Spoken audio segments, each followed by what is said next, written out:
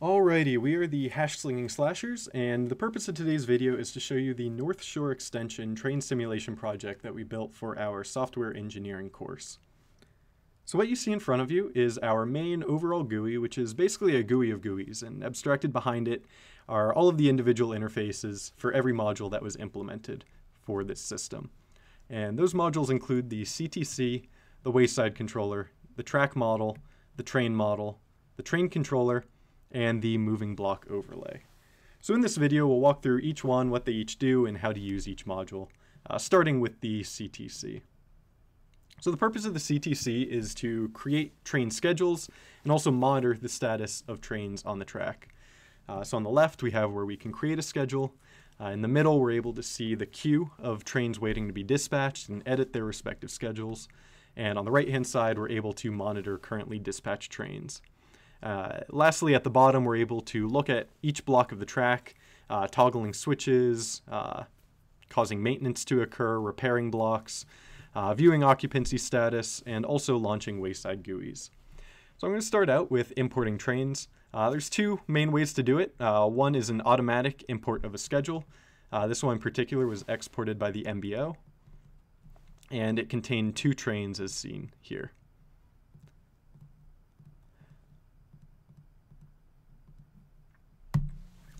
So the next option is to do a manual creation of a train. So I'll create the train green 1, and we're going to depart at 7:01 a.m., so just after 7. And we're going to send it to stop A2. The dwell time automatically populates with 2 minutes, so when we reach a station, we're going to spend 2 minutes there before continuing. And we have a predicted time to reach that station, also automatically calculated. So we're going to start out showing fixed block mode and add the train to the queue. So you can see the train in here. We can start our simulation. Our simulation works up to 50 times speed.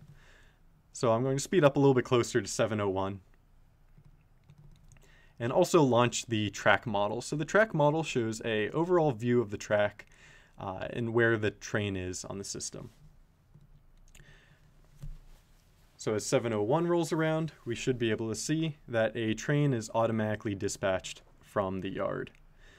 So this window that just popped up is a train model. It shows the current speed, the authority of that train, and we can use it to verify that the CTC is doing what it should at the moment. So within the CTC, we see our train has this schedule right here. We can add stops to it, remove stops as we wish. We see that it's on block K68 right now and currently moving. We're sending a suggested speed of about 37 miles per hour, and we're supplying this authority to the train. We're able to manually suggest the speed. Let's say if we want it to travel 10 miles per hour. We click send, and we see that the speed reaching the train is now about 10 miles per hour. So we're going to go ahead and let's undo that manual override, let the train speed up, and travel its way to the station. So A2 is right here, and when the train reaches, it will slow to a stop, and passengers will board. So we see that 70 passengers got on. We have a throughput calculation, so that's 70 passengers over just over 6 minutes, which comes out to about 650 passengers per hour.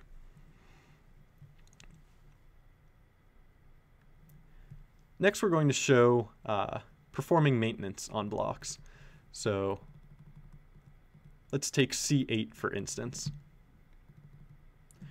We select block C8 within the CTC, and we're able to close it for maintenance. And you can see that reflected in the track model. If we navigate to it, we see all the failures going off. And let's send the train heading in harm's way. As you see, as the train approached the block that's under maintenance, it slowed to a stop and stopped well before the maintenance block. And if we repair the block, undo that maintenance, we can see the train starts traveling on its way.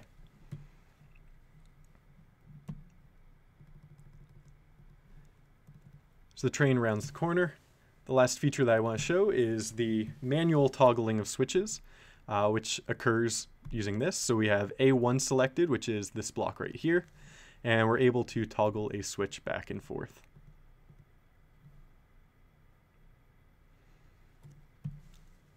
Okay, so as that train approaches the yard, it's going to go away, and we're ready to show the next module.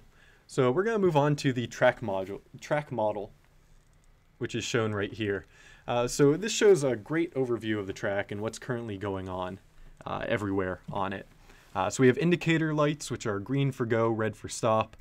We have stations, which are these blocks here, as well as beacons at both sides of the station. Beacons are what tell the train what station it's approaching, as well as which switch it's taking. We also have crossings up here, and I'll also show the red line, which is also functional.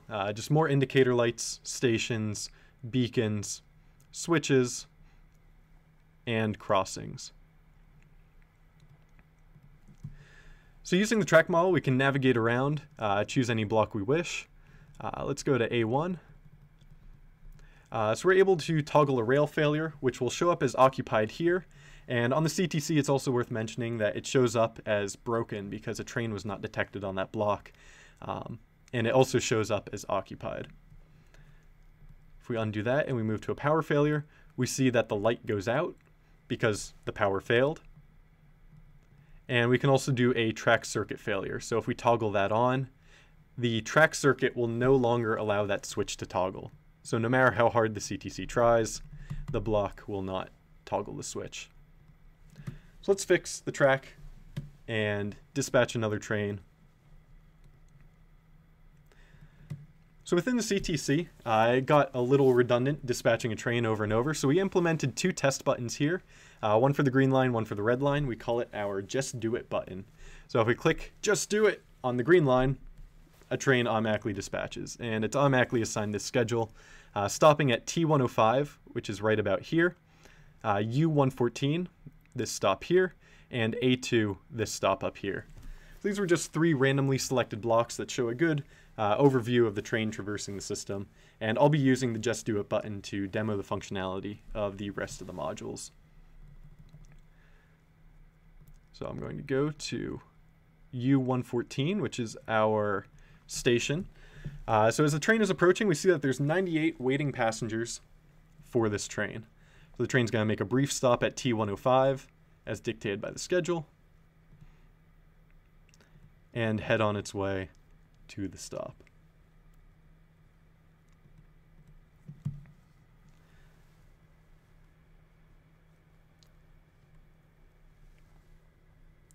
When the train stops, we see that we have 98 passengers get on, 0 getting off because the train was originally empty. And we also see the station name here, conveniently shown.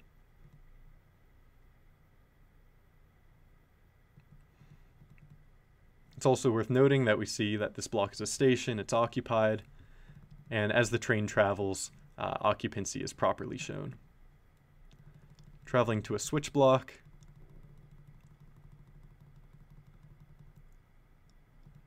such as this one here,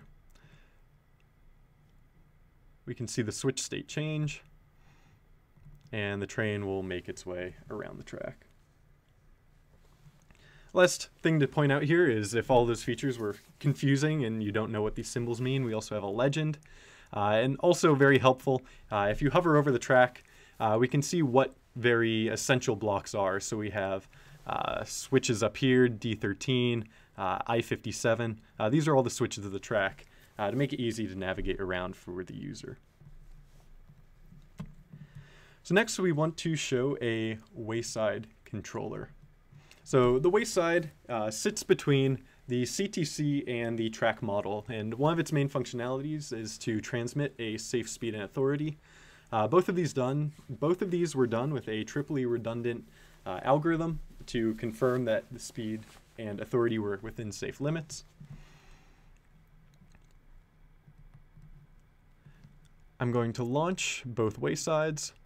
So this is G1 and G2, so there's two waysides on the green line. They each have a respective portion of blocks that they're responsible for. So this one starts with 54, this one starts with 1.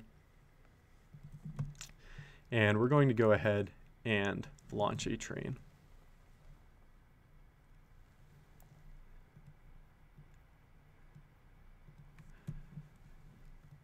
So I'm going to go ahead and select block 85, which you see right here, and we're going to observe the switch state change as the train crosses it.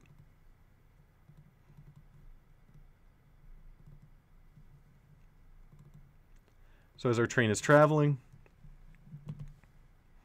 we see that the switch is currently in the wrong position, and now it is in the right position. So that's the PLC logic applying that. As the train travels around, we'll see the switch goes back to the correct location and goes on its way. It's also important to notice these indicator lights changed. This one is currently red because this bidirectional stretch of track is currently occupied.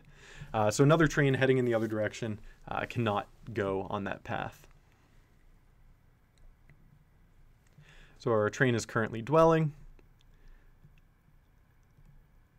And let me select block 19, which is this traffic crossing right up here.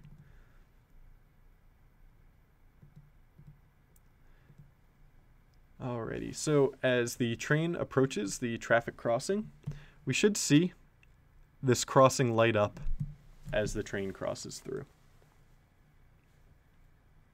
Just like so.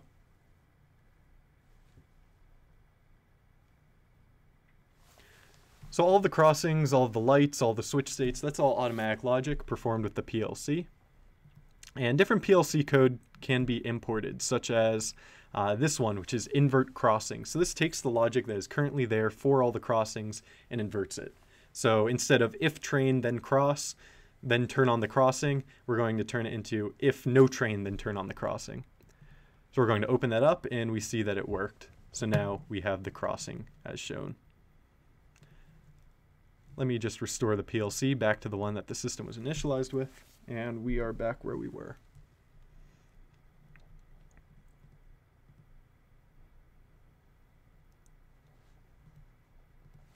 Okay, so our train starts going again. It's also nice to point out the occupancy changes to true when a train is on the track. And the crossing will turn off when the train is 1 block away from the crossing. And we'll let that finish. So the last feature to show of the wayside controller is the manual mode, which is done through the CTC because we imagine that there's some sort of wayside engineer who is not sitting next to the wayside on the track, but rather he's in the central office monitoring the waysides and also sending manual commands. So we're going to turn manual mode to true, which we see reflected here. And let's go to block 85,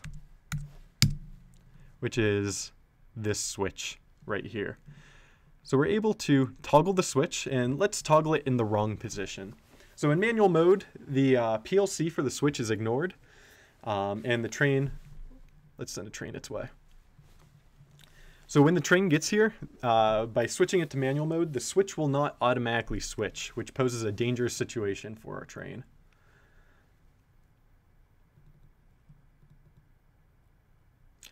So as we see, the switch has not switched, which indicates that the train cannot proceed. If we toggle the switch back and turn off manual mode, the train starts up again.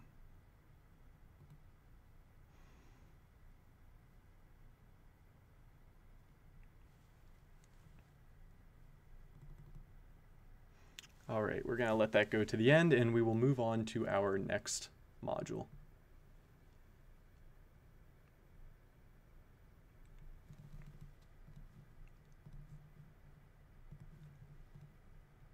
So our next model to show is the train model. So I'm going to launch a train, and we're going to select that train from our main GUI. So this is our train model. We can see the specifications about the train, as well as the authority, the speed, the power being sent from the controller, as well as statuses of the doors, the lights, and antennae. We also have advertisements. These would be playing in the train. They cycle every now and then. And we can demo a emergency brake on this train. So I just clicked emergency brake, train came to an immediate halt and is waiting for it to be released. So the way to release it is to go to the train controller, switch it to manual mode, and turn off the emergency brake. And now we see the train starting back up again. Next, we can cause different types of failures on the train. So we will start out with a signal failure. And again, that brings the train to a stop. We see that the antenna have lost their connections. So we no longer have a GPS and MBO because this is a signal failure. We've lost our signal. To fix this, we end it. And then again, we have to go back to the controller and turn off the emergency brakes. And the train continues.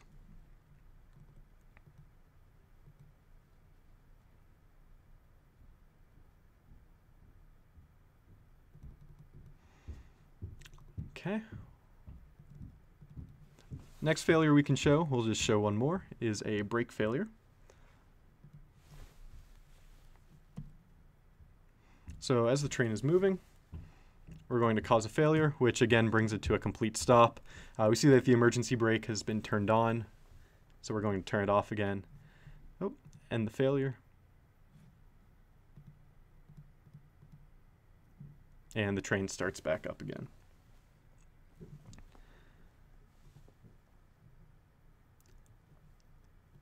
So as you see, we are approaching Mount Lebanon.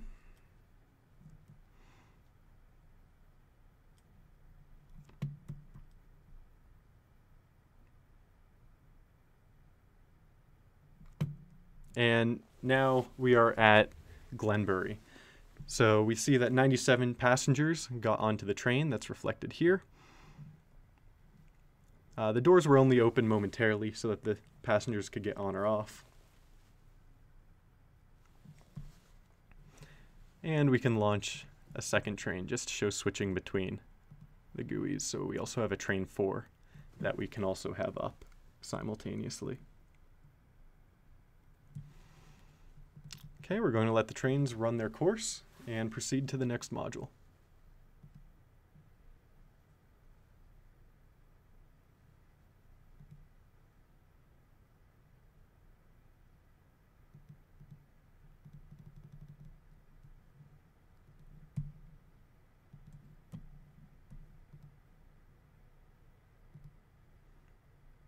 Oops, I had it in manual driving mode, and that's why it was not running.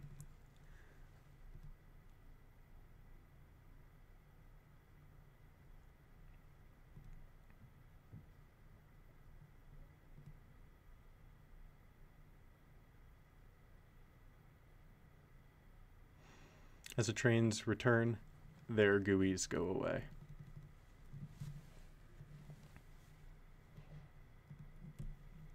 So next up to highlight is our train controller, which is shown here. So the main GUI that we see allows a train engineer to apply a P&I values for calculating what speed to give to the train, which is especially important when we are speeding up and slowing down so that we reach our optimal speed.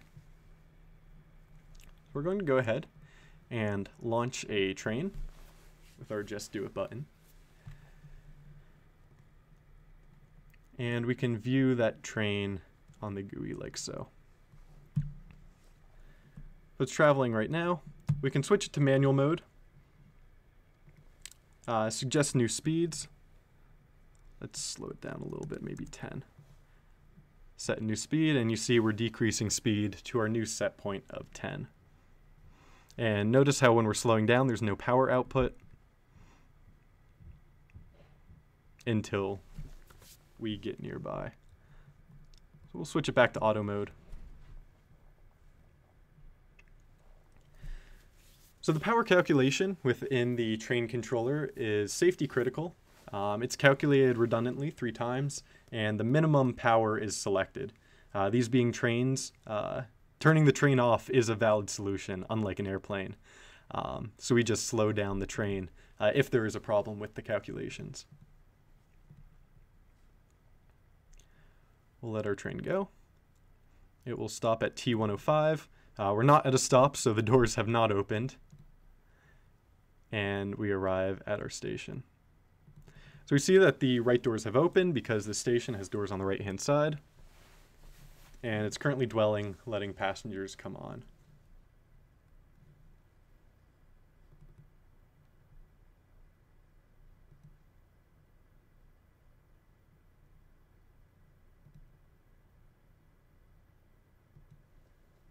The train proceeds, and in underground stretches, the lights turn on. You can notice that toggling on and off as the train goes. Here we have our left doors open.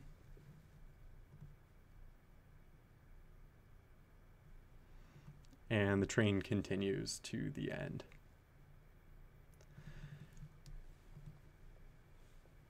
Okay, so now we will move on to our last module, which is the MBO.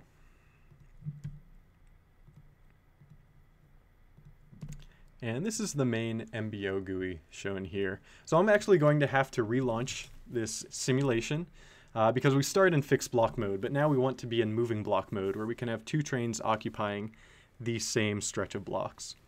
So this is something, once we press the play button in the very beginning, that is an unchangeable option. So I'm going to close out of here and restart from our jar file.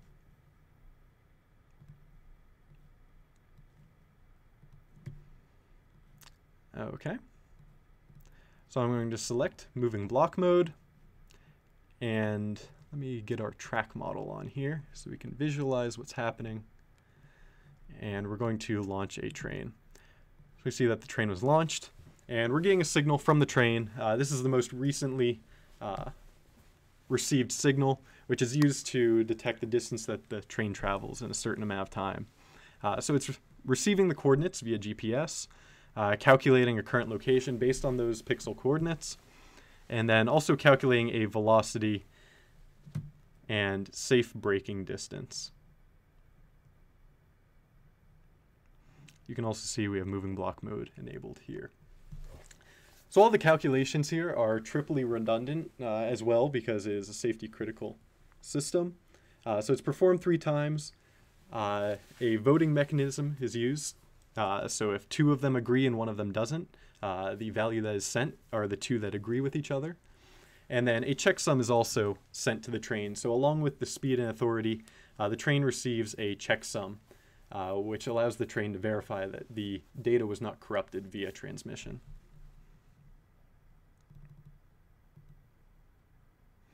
Okay, we're going to let this train just travel through, and we're going to show launching 2 trains at the same time to show the true functionality of the MBO.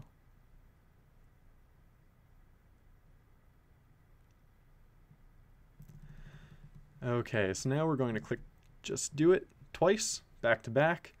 So since the yard is occupied, the second one hasn't dispatched yet. Once this one leaves, another train isn't too far behind. So we see, now that there's 2 trains, we're calculating authority. And the train in the back has a much shorter authority than the one in the front because it cannot travel through this train on its way. So this one's authority is 2 train 1. So our trains travel. You notice that they stop.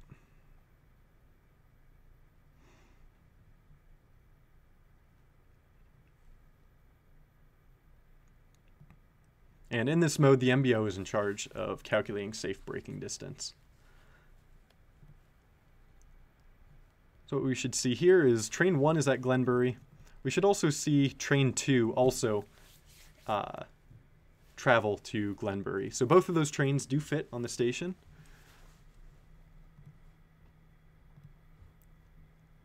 And notice they are both on U114 Glenbury now and are currently dwelling.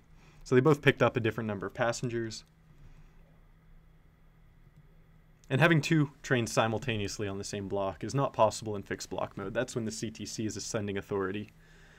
This is something that's only possible in moving block mode. And our trains travel around. It's also worth showing another feature of the MBO is to create schedules. So you can enter a train name, start time, stop time, as well as operators. And what it will generate is a schedule with all of the stations scheduled in. So I'm going to open up a sample CSV. And we have 2 of our favorite SpongeBob characters here, Patrick and Sandy. They each have a respective train. This one leaving at 1 second after the hour. This one leaving at 3 seconds after, or at 30 seconds after the hour.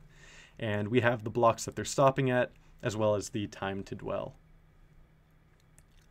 So that's it in terms of our modules. As a fun last thing, we should just stress test the system a little bit.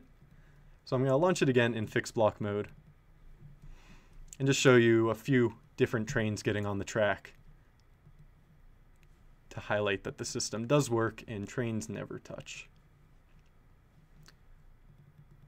Okay, I just clicked the button 4 times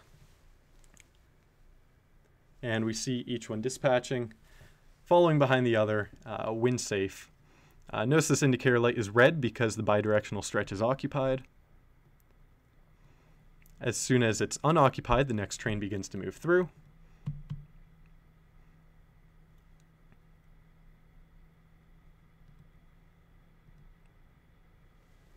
Just like so. And again, we're in fixed block mode, so 2 trains cannot be on the same block in this mode. That's why this train stopped behind train 0.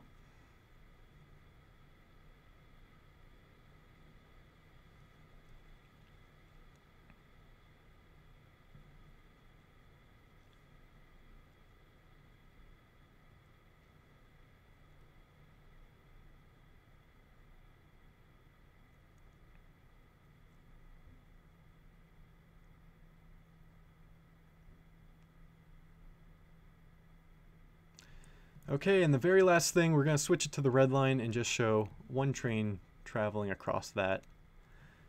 So we dispatch 1 train. I use the red just do it button. So if we look at the red trains, it's going to stop at H45, which is approximately right here, then L60, which is the station right here, and then S75, which is an arbitrary block on this protrusion. We can speed up.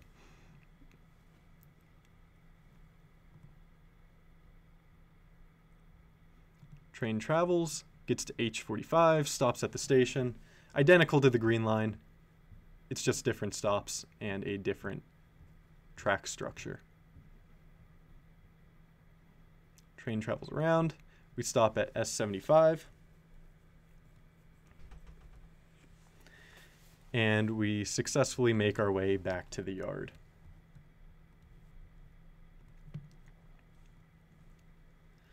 Alrighty, so that is it for us here at the Slinging Slashers.